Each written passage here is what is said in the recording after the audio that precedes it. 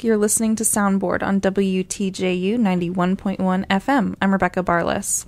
Each year, the University of Virginia awards an individual or team whose research discovery is making a major impact with the Edlick Henderson Innovator of the Year Award.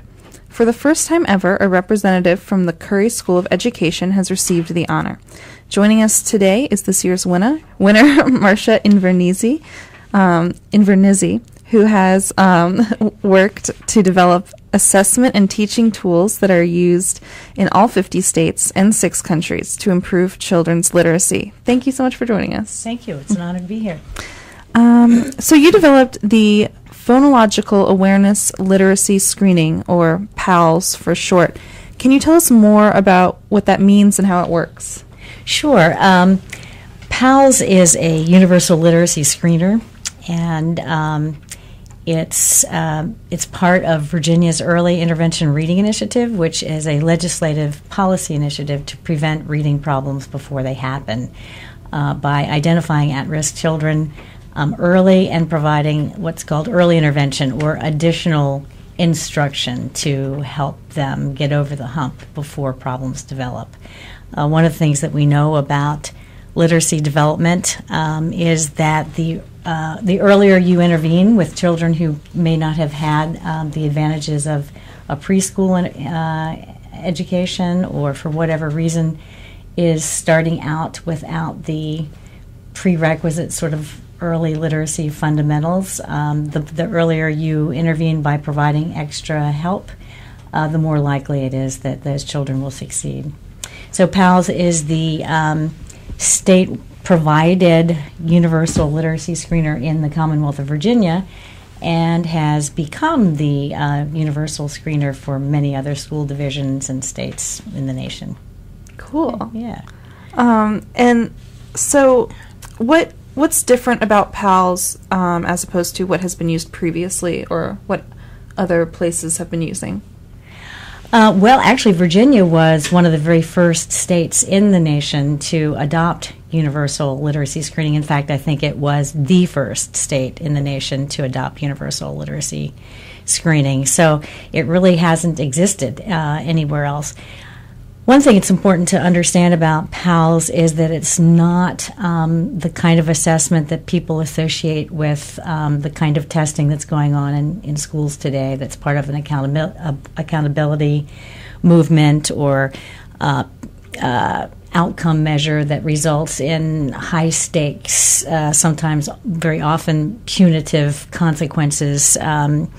It's nothing like that. It's a beneficial screening tool that simply is there to alert teachers to the fact that, hey, if this kid doesn't get help now, it's likely that they'll be in trouble. So let's give them a leg up and provide additional instruction.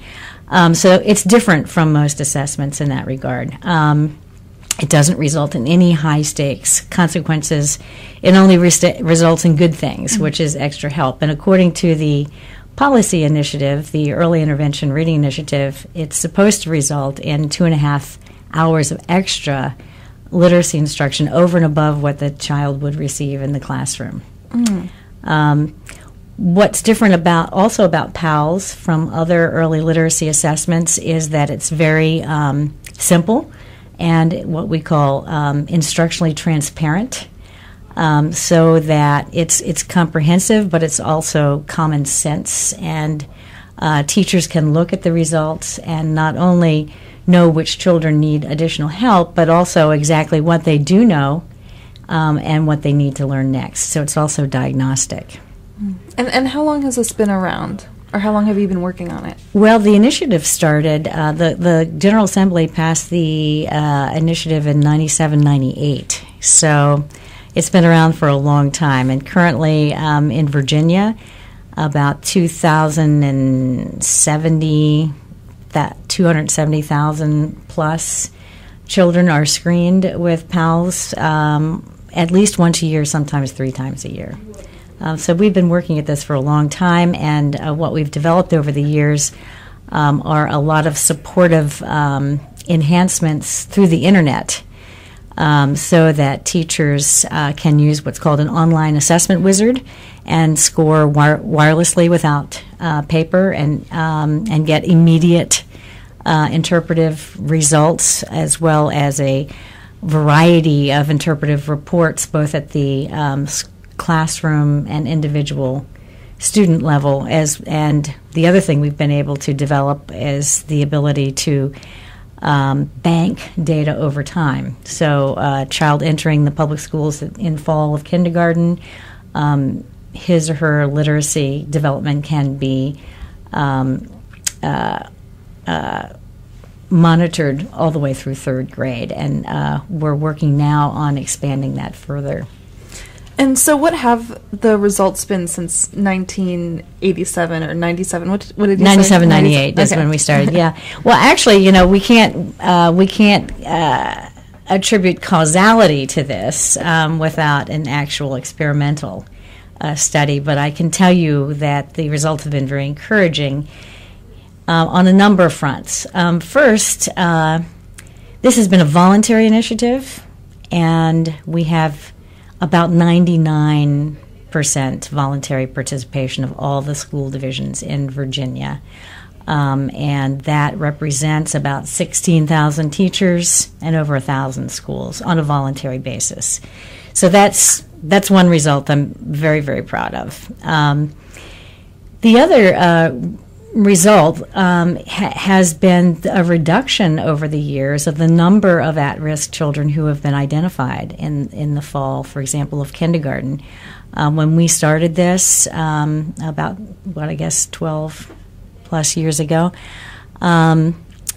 well over 20 to 25% of the children in entering kindergarten in the fall were identified as needing additional instruction, as at risk for developing reading difficulties. Today, that figure is down to 12%, so it's been steadily declining. Now, we can't claim we can't claim responsibility for that, unfortunately, but I do think certainly the Virginia Preschool Initiative, another early intervention initiative that Virginia adopted about the same time, has helped with that, because children are entering kindergarten better and better prepared since the Virginia Preschool Initiative. And we have a PALS pre-K that pre-K, public pre-K teachers are also using, which gives them the idea of the kinds of things that they should be preparing preschoolers for as they enter kindergarten. And quickly, in our last few seconds, what do you hope for in the future with PALS? Well, I hope that my goal is not only for there to be a reduction in at-risk kids and more children leaving their grade levels, reading at and above grade level, which is happening. But my goal is also that more and more teachers will actually use the diagnostic information that the PALS Internet database provides.